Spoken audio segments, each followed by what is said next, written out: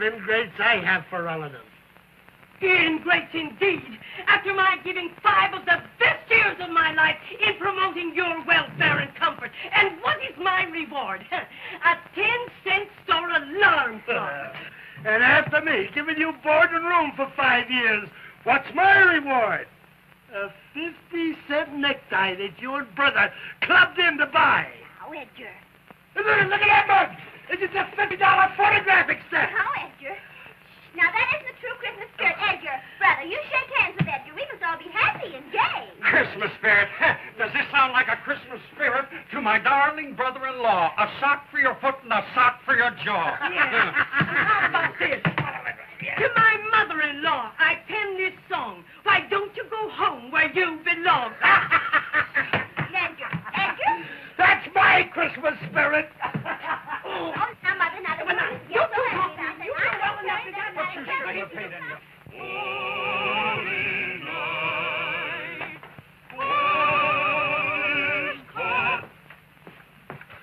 That's my radio, and I want to hear the Christmas music. Well, this is my cabin. And if you want to hear the Christmas music, take it outside.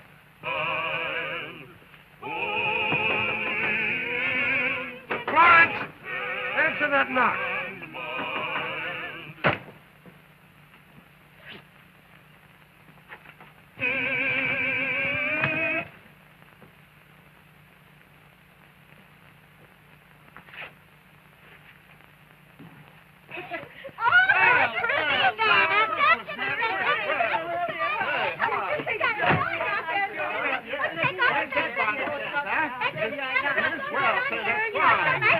Merry Christmas, brother. Merry Christmas, Doc. Hello, Ed, you old rascal. How are you? Ed. Oh, Doc. Well, Merry Christmas. same to you. Will you have a drink? Will I? Oh. Christmas only comes once a year. That's what I always say. Well, here's how. Me too, Ed.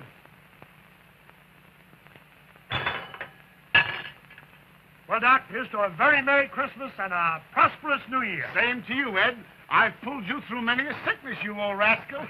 Did you have a good year, Doc? I would have had if some of my patients had paid their bills. Come on, Doc, have another drink. Thanks. Oh, it's just something cheap I picked up. It had to be. You know, the doctor's had considerable difficulty in collecting his bills. Oh, have a drink, Miss Bevan. Thanks, man. He's had enough. I'll see you don't get any more. Did you see our tree? Oh, Doctor, did you have any difficulty in collecting your bills? Pardon me just a moment. Excuse me, Doctor. I've got to go over there.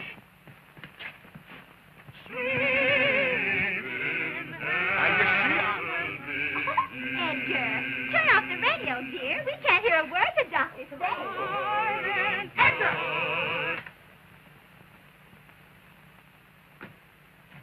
The fire's much nicer over here. Now, what were you saying, Doctor, before we were interrupted? Saying I never expect to collect some of my bills.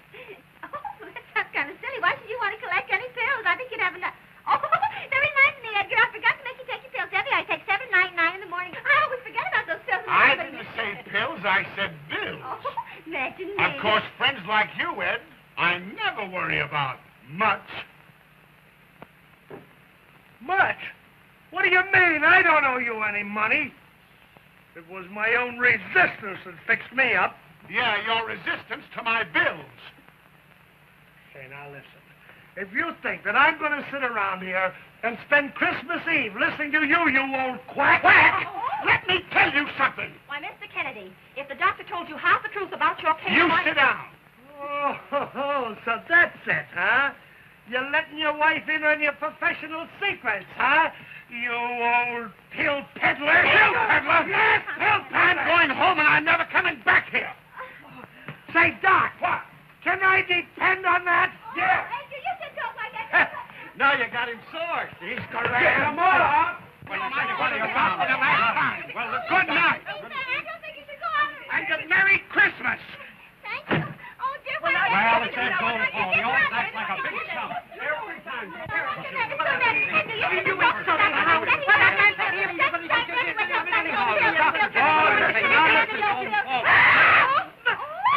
That's what he thinks of my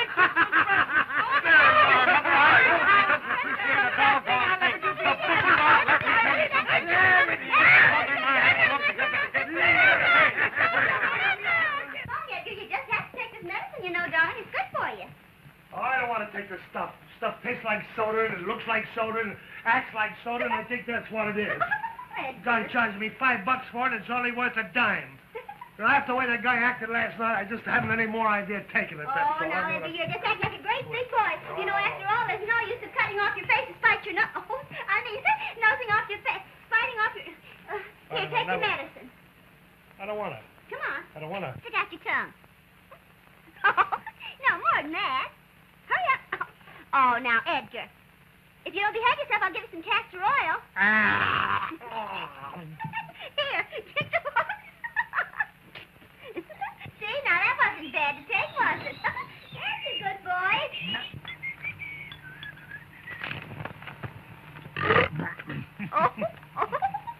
See, you feel better already. Something you ate, no doubt. Now, Edgar. Now, wait a minute. Now, Edgar, here. Now, you just lie down here and be all comfortable, you know, and give your medicine a chance to work. You know what the doctor said? Mustn't do anything to excite yourself. You'll feel better in just a few minutes. I think it's just wonderful. I agree. You just take a nice rest. You know, the doctor said you mustn't let anything excite you.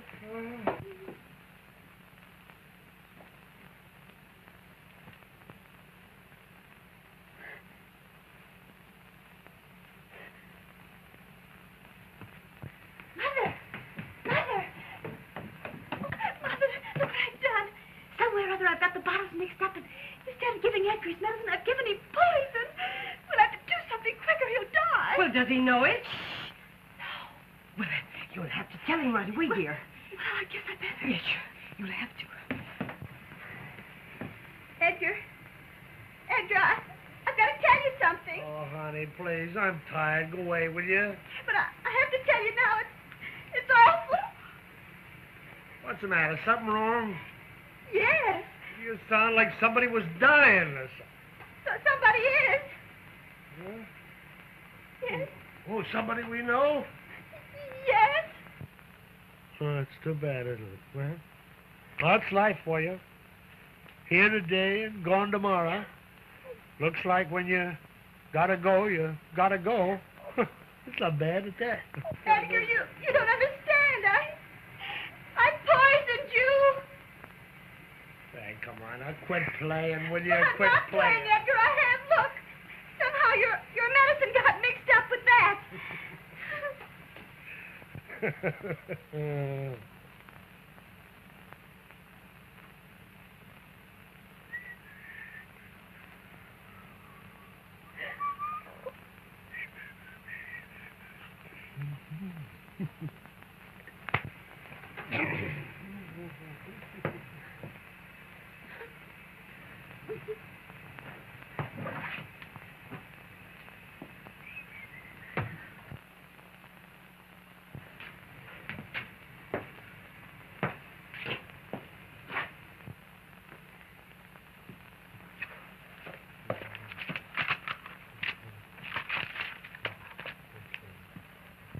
Bichloride of mercury, a deadly poison that if taken in the slightest amounts, cause agonizing death.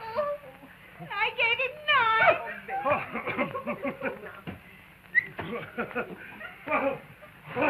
Why don't somebody do something? You can't leave me. I'm going to die again. Let me die like this. Somebody do.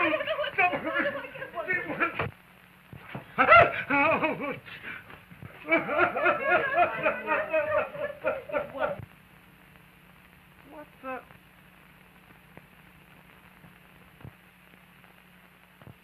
Oh. Baby, now listen. You must... What's the matter, sis? Oh, brother, I made an awful mistake. I poisoned Edgar with your chemical. But, Florence, that's impossible. It isn't, I know. I'm a murderess. What'll I do?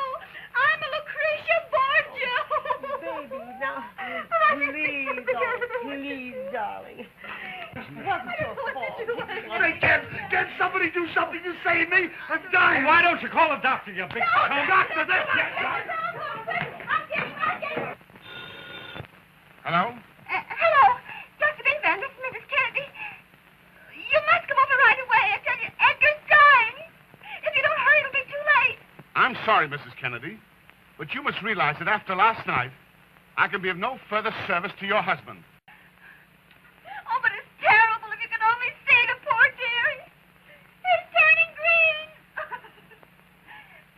Oh, you will, Doctor. Oh, that's big of you. Thank you so much. He's coming right over. It's beginning to work. I'm so sick. Help me up to my room. Oh, Edgar, I'm so sorry. I don't know what to say. Oh, darling, look out, Edgar. Now, be careful, Edgar. Be careful. Look out up there. Hey, Doc, wait a minute. I've got something I want to tell you. Here's a laugh for you. Oh, Eddie. Mother, don't cut that string. Well, what does it matter now? Oh. And so the big lug thinks he's poisoned and dying. And if you want to get even for what he did to you last night, all you have to do is to make him believe it. Will you do it? Will I? Lead me to him. Oh, Edgar, are you comfortable, darling? Oh, my poor angel, I'm so sorry about everything. Is that all right? Is that warm enough? Oh, I want to do everything I can for you, Edgar. Oh, Doctor. Oh, I'm so glad you've come. I hope you're not too late. I poisoned Edgar. Oh, poor little Florence. She just made a little mistake. I gave him 9 bichloride of mercury tablets. That's all right now. Everything's going to be all right.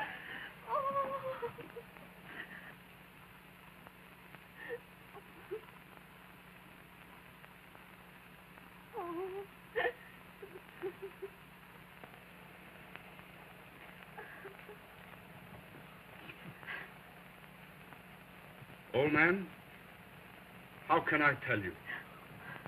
I'm afraid this is the end. Oh, come on, sis. No, There's something I want to tell you. Come on outside. I don't want to leave my Edgar.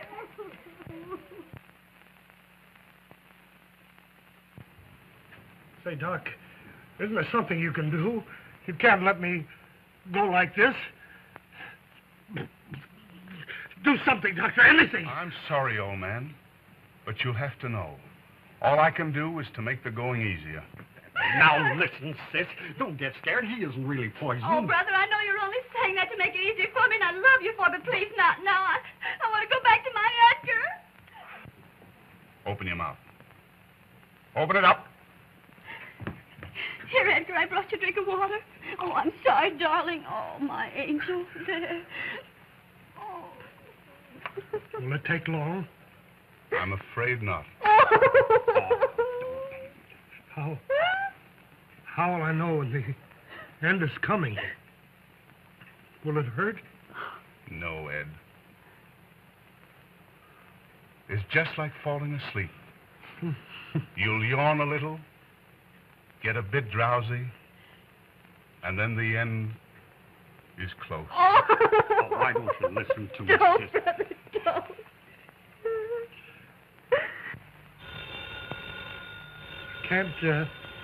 Can't I even die in peace? Will somebody answer that telephone before I go crazy? Brother, go ahead now. Hello. Yes, Mrs. Bevan, he's here. I'll tell him right away. Oh, Doc, it's your wife. She said the Smith twins are arriving. Oh, Edgar, isn't nature wonderful? Twins are coming and you're going. That's... Yeah. It's a 2-to-1 shot. Oh. Well, if I don't see you again, goodbye. You big stiff. Oh, Florence. Oh,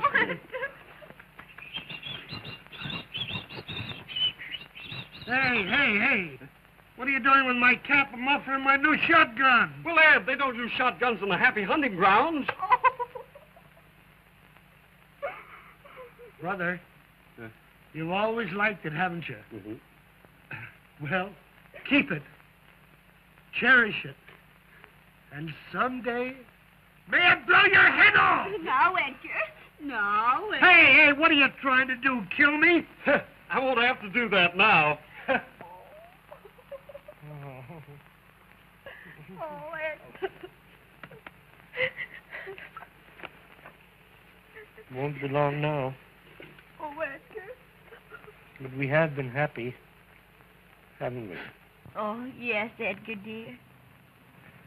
Do you remember the day I first met you? I packed your books home from school. Yeah, I'll never forget it. Remember the day that you were eating bananas? You threw one of the skins down on the sidewalk. Yeah, and you stepped on it. And I went boom, boom like that. Yeah, you felt like you pulled me down with you. I laughed so much I thought I'd die. Oh.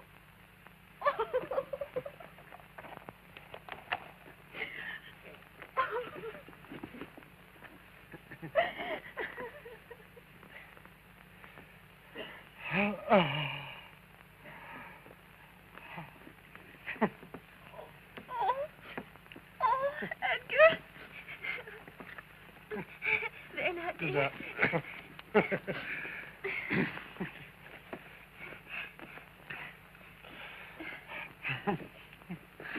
Now, Edgar. And now the Pollyanna Cemetery offers its daily program of cheer. Edgar. Oh, Edgar, the sleep don't of you sweet want... peace in Edgar. beautiful Pollyanna Cemetery, the glad cemetery, with joyous sunshine abounding and spreading its radiance of warmth to the beautiful birds and flowers. Beautiful boy. And the birds. Oh, beautiful birds. No, Edgar. No, Edgar, no. Don't go to sleep. Edgar. And so we've given him the scare of his life. It'll teach him a lesson. Well, he needs it. Oh, Mother! Oh! Florence, my darling. Oh, Florence, darling. Oh, shut up.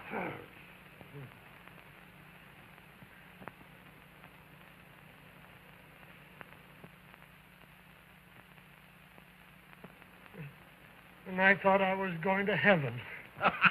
He's handed me the best laugh I've had in years. Stop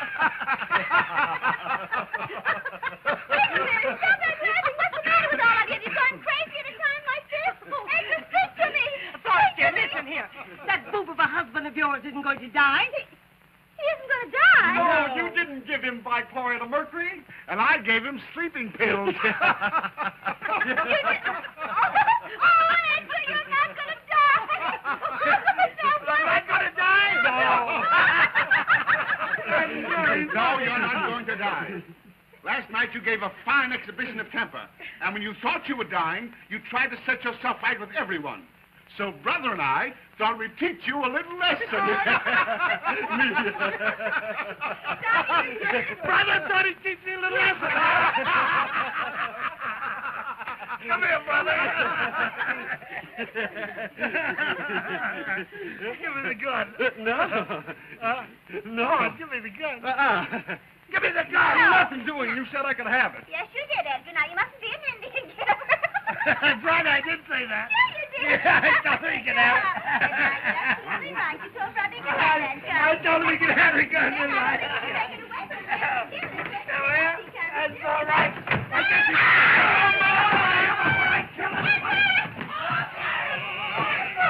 Now, wait a minute, man. Now, wait a minute. Now, wait a minute, man. You said I could have it, son. You know you...